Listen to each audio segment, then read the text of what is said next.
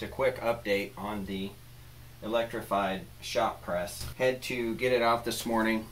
I'm working on a 3-point hitch for a garden tractor, and I need to take some 1/4-inch steel plate that I have previously in a vise with great effort, a vise and a pipe wrench and a long cheater. I bent it to this profile, and it turns out that I need a much different profile. So this is the profile produced with the shop press with 0 effort. This is something that I struggled with for 10 minutes a couple years back.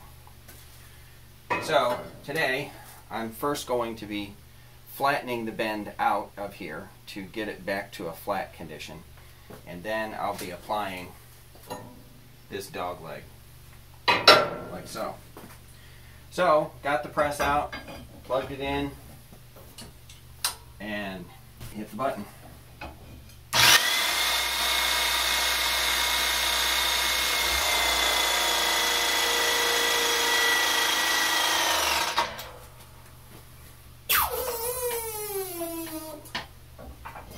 And you have to say,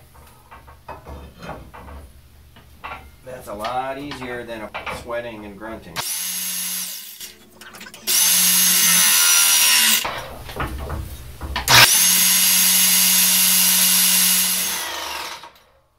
As I mentioned in the intro video to making this, it's the kind of work that would just be so time consuming using the handle that you just wouldn't even consider. Just incredibly more time consuming. Alright, so now we got this little bit of a bow, and we'll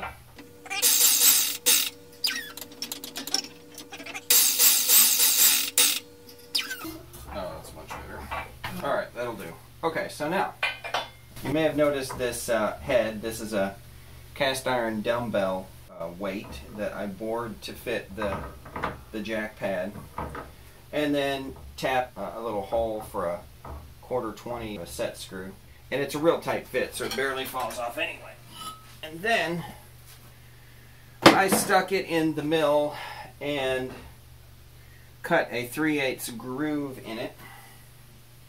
And into the 3/8 groove, we can put this, a 90-degree press brake die. I'm not sure, you know, this is the ram part, the other part is a V receiver. Are they both a die? Is the bottom one a die and the top one is a, I don't know.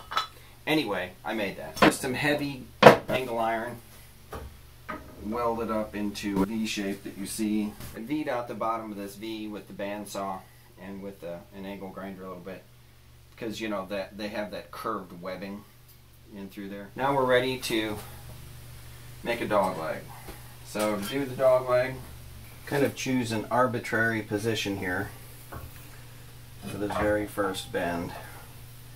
I just need to leave enough sticking out, and then I'll cut some off. And I need to have it square to the brake die. And let's see, close that up.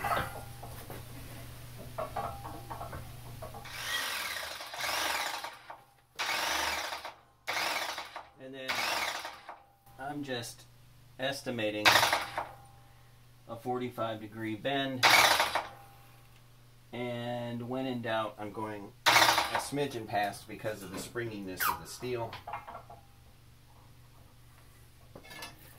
So there is our 45-degree bend, and then I found from trial and error that basically to get the next bend right, that I should, with this particular die, make it as tight as I can, which is to say to rest it right there on that edge of that lip.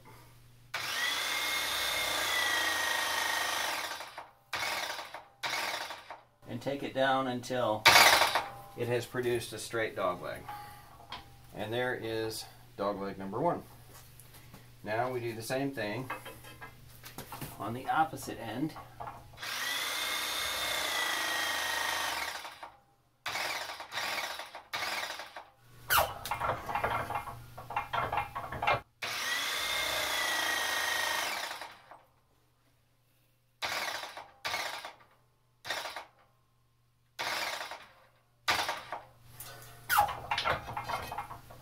And there's our second dog leg. Now, what these should do is they should meet like so, to where this 2-inch square tube is going to be captured between them in a way that it can rotate. So this is what will function as a universal joint. This piece can rotate here, and there will be a steel barrel that can rotate inside there. So it functions as a universal joint. When the hydraulic arm comes up and pulls the 3-point lift arms up, this is for the linkage to pull the lift arms up.